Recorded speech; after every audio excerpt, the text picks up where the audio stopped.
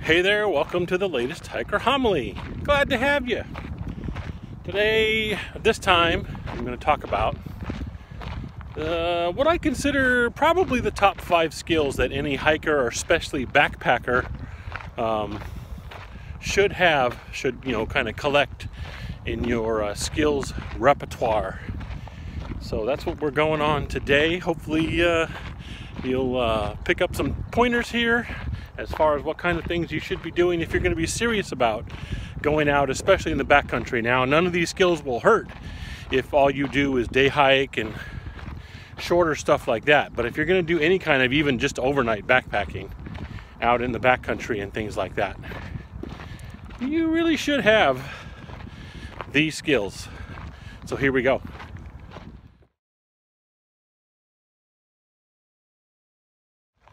So the first skill, and I'm not really putting these in any particular order as far as, the most important to least important or anything like that. Just kind of general, top 5. The first one that just popped right into my head, however, is navigation orienteering. And by that I don't mean pulling up a GPS app and looking at it on your screen. You really should, even if you're going to be a day hiker, know how to use a map and a compass together, know how to look at landmarks, figure out where you're at in a landscape, and things like that.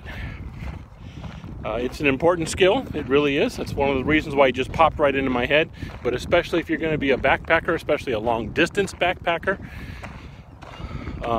I get it, we live in a modern age. I myself use things like GPS locators and the Gut Hooks app and all those fun things. But you need to have, at the very least as a backup, an actual paper map and a compass, and knowing how to use them is very important. So that would be skill number 1 is navigation, what they call orienteering, how to actually use that map in conjunction with your compass to use landmarks to figure out where you're at, and therefore being able to figure out how to get out of where you're at if you need that. I think it's a skill that is kind of fading because of our technology. People lean on that more and more, and like I said, I am not bagging on technology. I use it on the Lost Coast Trail, several of the last few trips I've taken in the Sierras. That's pretty much all I used was my GPS locator, my apps. I was able to use those on my phone and then just recharge that at night when I'm sleeping, and it worked out just fine. Now, did I have a map and compass in my backpack? I absolutely do. I always do. Do I know how to use both those things together? Yes, I do. So again, that's just an important skill, even if it only becomes an emergency skill for you. That's what a lot of these top 5 skills probably will be. So map and compass, how to use them. That's called navigation skills or orienteering. That's the first thing when I thought about what kind of skills are important for a hiker or a backpacker. That's the first one that just popped right in my head, and I really think it is, even though I'm not ranking these, probably one of the most important things.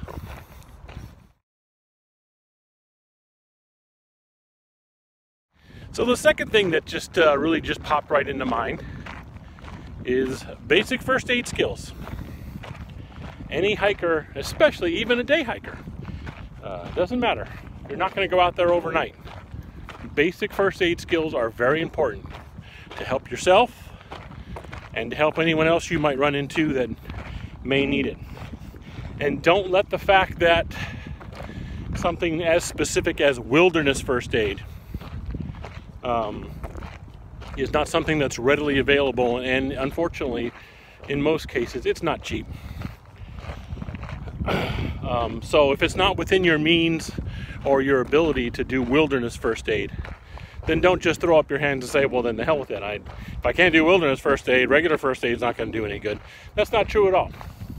Just any basic first aid course. And in a lot of cases, you can get that very inexpensively, sometimes even for free, at places like the Red Cross, all kinds of other entities like that. Teach basic first aid, CPR, stuff like that. And that's one of those skills, by the way, that you carry for life. That's not just for hiking. You can be walking down a street in your city and somebody gets hurt in front of you, and you can help do first aid. Help them. Help yourself if you get injured. You know what to do. Things like that. So that's not just a hiking skill. As a former instructor for first responders in first aid, CPR, AED, all of that, I can tell you that it's a skill you'll never know when you need. And as we taught in our classes, even though I was teaching first responders, even for the general citizen, there are Good Samaritan laws out there protect you against lawsuits. Because, well, unfortunately, we live in a world of litigation, especially in parts of the United States, where, oh my gosh, yes, you saved my life with CPR, but you broke a rib, so I'm going to sue you.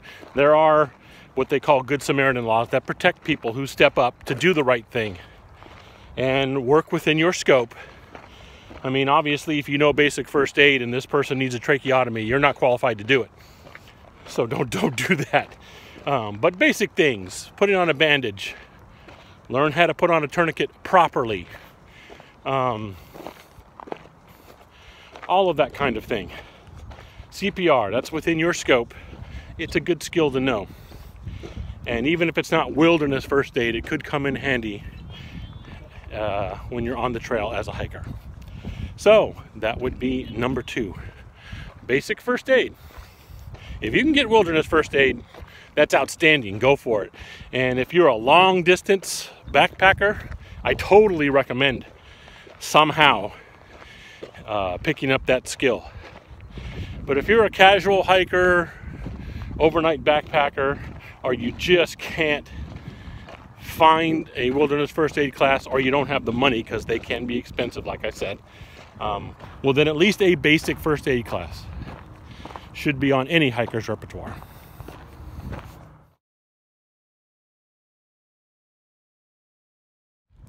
So we're on to number 3 now, and that would be basic animal safety.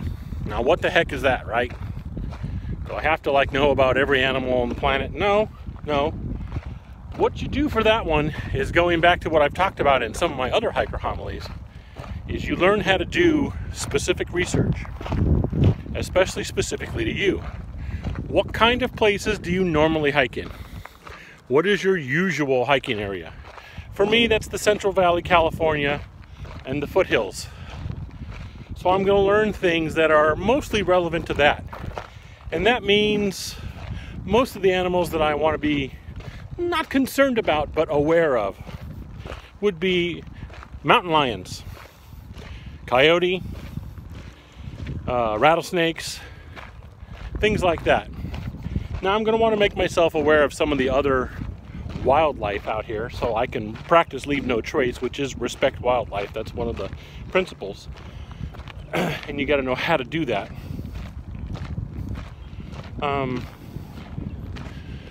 But so basic animal safety means you're going to tailor your research to the animals that you're most likely to find. Now, of course, if I'm going to go outside my area, like say I get this great opportunity to go hike in Yellowstone. Okay, we have no grizzly bears in California. I have met and dealt with black bears in California up in the Sierras many times hiking. Grizzly bears are a little bit of a different cousin there.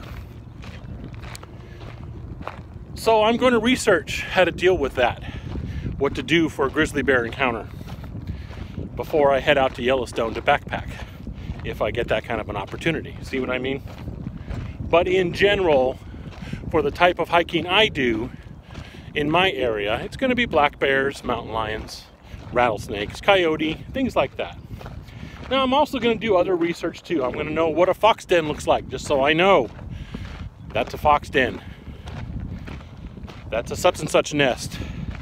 That kind of information could be important for number 1, survival situations. And number two, to help you, like I say, respect wildlife. Okay, I know there's a fox in this area. May even, since it's daytime, be in that den right now. So I'm gonna be cool because, you know, any animal, even a squirrel, can be dangerous if frightened, backed into a corner, threatened. So you don't want to do that kind of thing. But I am going to learn basic safety things, what to do for a mountain lion encounter. If a coyote is approaching you, which is very unusual, by the way. What to do if you see a rattlesnake on a trail. That kind of thing can happen in the Central Valley, in the foothills, on both sides of me, the Sierras, and if I head south into the desert areas. So that's what I mean by animal safety, is you're going to learn the basics. You're going to learn the basics about the animals that you're most likely to encounter on your normal hikes, where you normally go. And then, of course, it should be common sense for you to understand that that also means if you're going to go outside your normal area, you should do some research on the type of wildlife that is in that area and what to do for those encounters. So, number 3, basic animal safety. So I forgot, adding on to animal safety, basic animal safety, any kind of research or good course you may be able to take on basic safety on how to deal with animals. As gross as this might sound to some of you, some hikers are like, well, yeah, that makes perfect sense. But if you're kind of new to the hiking world, or you're not really in deep into the hiking community, you just kind of go out now and then, this may sound gross, but you need to learn to identify scat. And if you know what scat, don't know what scat is, that means poop. Animal poop. You need to know the difference between a domestic dog turd and coyote scat. You need to know what bear scat looks like. You need to know mountain lion scat.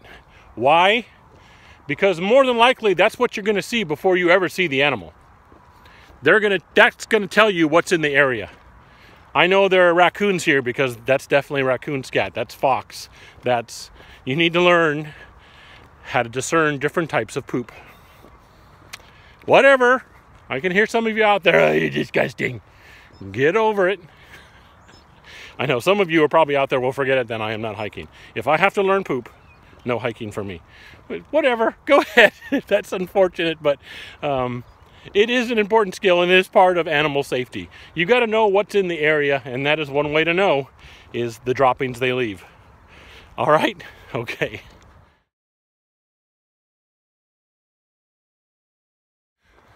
Since we've covered the fauna, it is only appropriate then that my next thing for number 4 would be the flora. Basic plant safety. Yes, you have to know what plant poop looks like. All right, I'm just kidding. But you should be able to identify basic plants. And there's 2 reasons for that. Number 1 is, in case you get into a survival situation, there are plants out there. As much as this sounds like Grizzly Adams and all that kind of stuff, boy, did I just date myself there or what? And that's how old I am. There are edible plants that you should be able to identify that can help keep you alive if you get stuck out there and need a rescue, and the rescue is a little while coming. But then number 2 is a safety thing. You need to know what poison oak looks like, what poison ivy looks like, what poodle dog bush looks like. Some of you probably have never heard of that unless you're a PCT aficionado or hiker or have done any kind of study on the PCT, because that's usually where you find it, is out in the desert. Well, you don't got to be a PCT hiker to run into it. That stuff grows all over in the desert and burn areas. So you need to know how to identify it, because boy, will it ruin your day, week, and month if you get that stuff on you. So basic plant safety. Knowing the good plants that could help you out for various things, everything from medicinally to help you with sunburn, to help you with edible things, to knowing the bad plants that if you come in contact with them could be poisonous or you'll have a bad reaction to them. And I'm talking, especially when we're talking like poodle dog, that's supposed to be like poison ivy times 10. It's not fun. So basic plant safety, knowing what they are, what's going to grow in your area, what to look out for, how to tell them. And remember, plants come in different stages. So what does a young plant look like compared to a mature one that's flowered? Plant safety.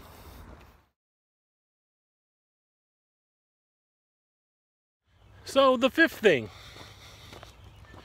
that I think is a big skill for most hikers, backpackers to have would be basic weather safety. And I remember I keep emphasizing that all these things are basic. You don't need a master's degree or a PhD in these topics before you go out backpacking. You just need the basic knowledge that is kind of specifically narrowed into the type of hiking that you're going to be doing in the area that you're going to be mostly doing it in.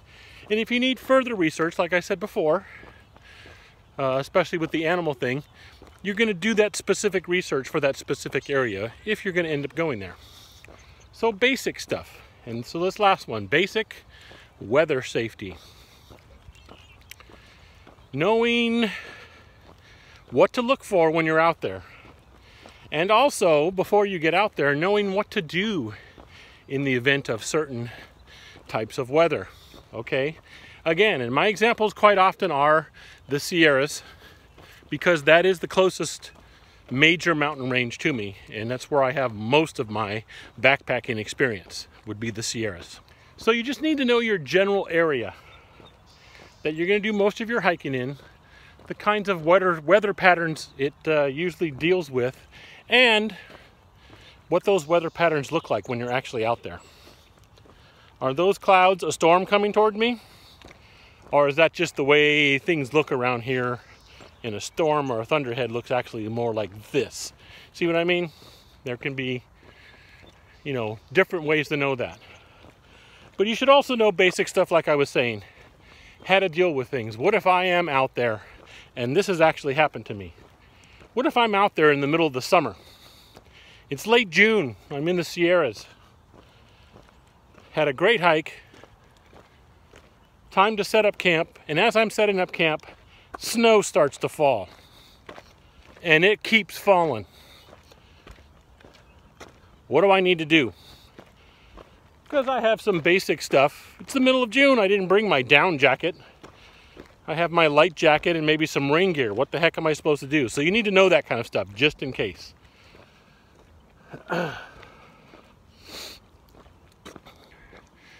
Spoiler alert, when that situation happened, it ended up snowing about 3 inches. In June, 3 inches of snow hit the ground.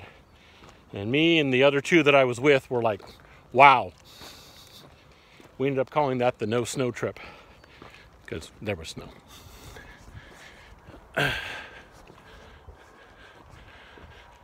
So know what to do for different types of things. What does hail mean? In the mountains, that could mean lightning. So if you're up high elevation on a peak or something, get the heck off of there.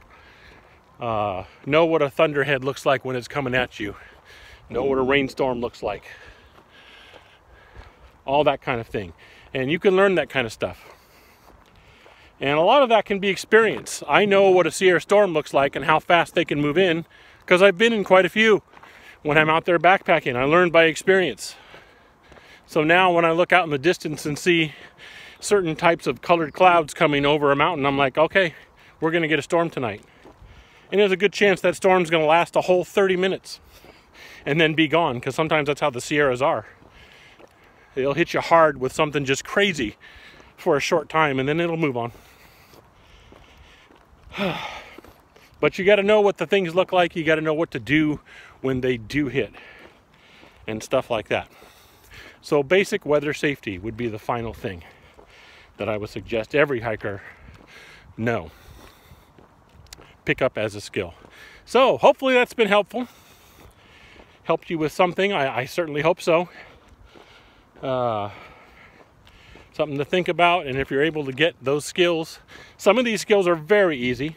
You can do it yourself on the internet. Google is a powerful thing. There's a lot of information out there. Just make sure you're vetting your information. You're not getting it from some crackpot or know-it-all and things like that, that you're actually getting it from somebody who knows what they're doing. And there are ways to do that. You just got to learn how to research properly.